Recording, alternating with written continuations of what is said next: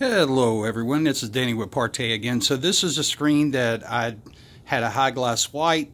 I've got a couple of thin coats on it. I've got one last final coat I want to put on, but I just wanted to give you an idea of how this performs. You can see over here there's a lot of daylight coming in, ambient light coming in through the windows. I've got them all around. So just want to give you an idea of what this can do very quickly. So here we go.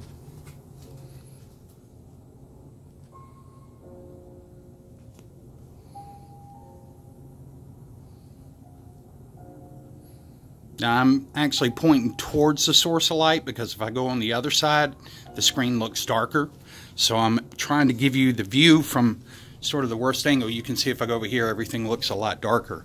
But over here, because of the light hitting the screen, you can see a little more washout. Just can't avoid that. Sun's just stronger than anything I can create. But it will give you an idea as to exactly how this will perform during the daytime.